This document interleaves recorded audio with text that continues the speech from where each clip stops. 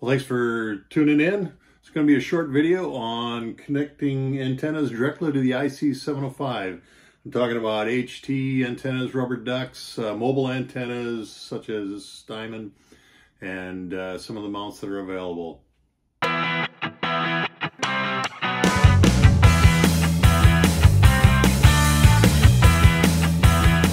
All right, the IC-705 being such a portable radio, it's kind of natural that we look for ways to put something simple like a rubber duck from an HT on it. Unfortunately, the IC-705 isn't quite the same as an HT. The body doesn't act as a counterpoise, which means if you want to use something like this rubber duck, you've got to add on some counterpoises, and so that's a 2 meter 70 centimeter antenna, and what I've got is two little counterpoises that are attached to the grounding lug, one for 440 and one for 2 meters. Without counterpoise, I do an SWR check on a spread above and below 145 megahertz, and the SWR is off the charts. I add counterpoise and rerun the test, and the SWR is a fairly decent 1.3 to 1 across the same spread. But what I want to do is kind of walk through the different types of mounts that they have for this that are on the market right now. So what I've got on here now, this is really just it's kind of a no brand eBay bracket that holds it basically just holds the antenna, holds the BNC right angle connector in position. It's not a load bearing support, so it's great for little antennas like this, something that's very simple and very light. And here's something similar to it. It's just an angle bracket with a notch here that the 90-degree angle BNC connector, or in this case, this is for an SO239 to BNC. It just holds it in place and at the angle that you want. So anyway, some of the other antennas. This type of bracket is fine when you have a light antenna like a rubber duck. But if you want to go for something heavier, put something bigger on it, like, maybe a bigger antenna like that, you get some better performance. You need an SO239 is more appropriate. But when you're getting into these bigger antennas, you need load-bearing capability with it too. So whereas this bracket is kind of a no-brand eBay purchase, Windcamp came out with one that's it's very similar, but it's got two actual levels of support. One, there's a little groove here that supports the barrel of the BNC connector, so that it's not putting weight on the antenna as it's pressing down, isn't really torquing the BNC connector. And then the other one is actually the square part of this SO239, the base of it, so it holds it in place like that. So it's very secure, and it's small, but it still puts most of it still adds weight to the BNC connector itself, and also to the grounding lug. This is a Windcamp. I forget, the RC2 is what that one is. And then another one that's similar. This is the Comet. The nice thing I like about this bracket is that it actually does not put any stress on the BNC connector itself. So it connects via this little pigtail, the cable here, up to the SO239, which is held independently, and it rests on the grounding lug, and then also the bigger circle here goes around the frame of the BNC connector.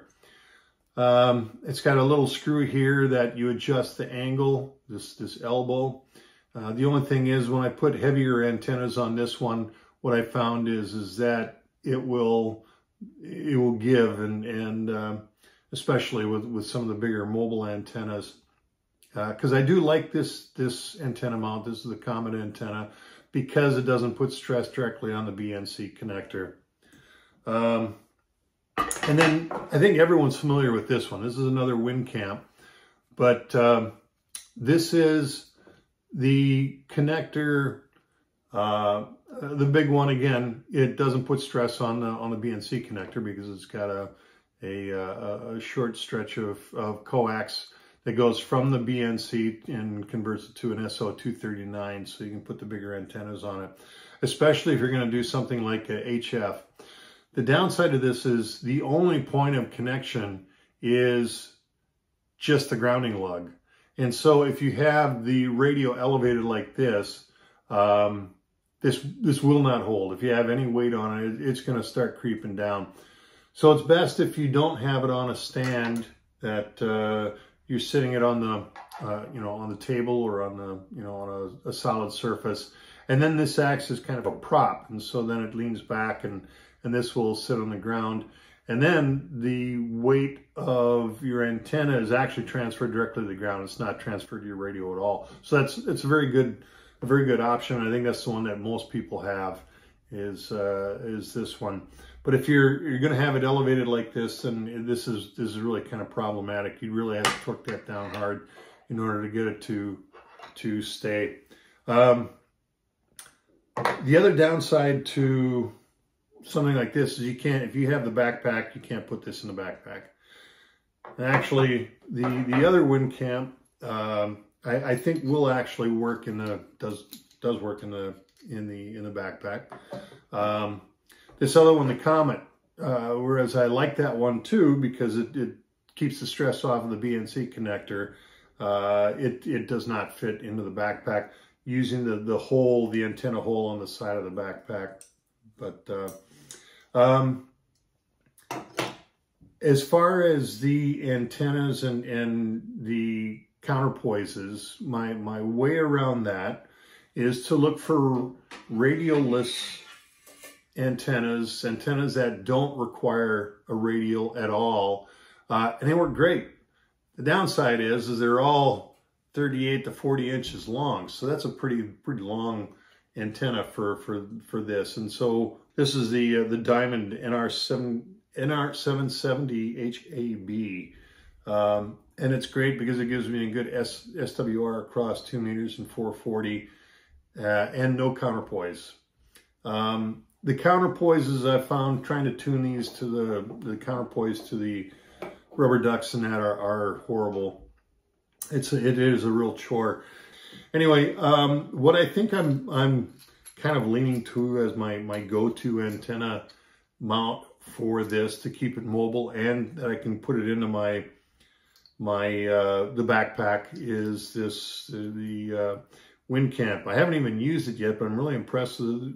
Just like the other Windcamp bracket, it's very well made. It's nice machined aluminum. Looks like it's machined aluminum, and a good solid structure, solid build. So I think that'll work real well.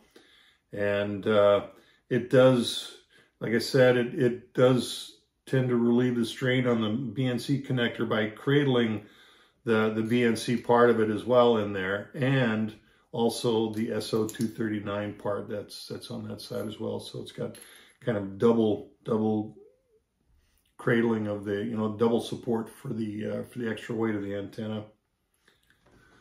There it is, the Diamond radial-less antenna, all 39 to 40 inches of it, attached directly to the IC-705 using the Windcamp RC2 mount. Nice and snug, actually fits very well into the backpack. And even as tall as the antenna is, I don't think it's too onerous if you're carrying this thing on your back or even just hand carrying it out in the field. So this has been just a quick review of the different mounts that are capable of attaching antennas directly to the IC-705, rubber ducks, HT antennas, and mobile antennas and such, and what it takes to get them going. Hopefully it's been of some interest and benefit to you. Thanks much.